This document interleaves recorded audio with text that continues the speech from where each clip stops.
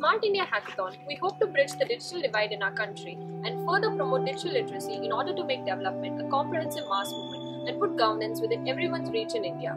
In order to work towards this vision, AICTE, under the aegis of MHRD and in collaboration with I4C and various other government and private institutions, have proposed the Smart India Hackathon 2017, a unique computer programming competition which identifies new and disruptive digital technologies and innovations for solving the challenges faced by our country. With this initiative, we aim to institutionalize a model for harnessing the creativity and the technical expertise of 3+ million students for the direct benefit for our nation. Besides this, several union ministries have agreed to be partners in this initiative. Smart India Hackathon 2017 is the first massive-scale hackathon initiative of India, unprecedented in the nation's history. For the first time ever, 29 different government ministries and departments have come together and posed over 598 problems to 30 lakh students.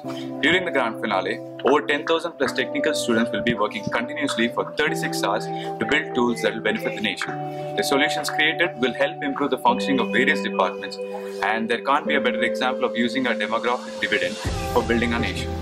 Hello everybody, it gives us immense pleasure to host the grand finale of Smart India Hackathon 2017, which is the world's largest digital product building competition, which will be held at our campus on April 1st and 2nd, 2017. Now this Smart Hackathon competition will be held across 26 nodal centers for 36 hours pan-India, and we are very proud to say that we are one of the 26 nodal centers which is selected across India to host this event.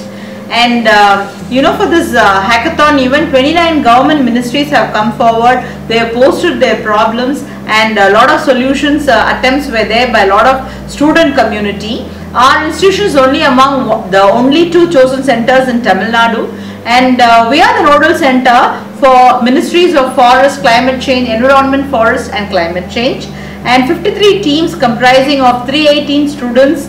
They will take part in the project competition at our premises.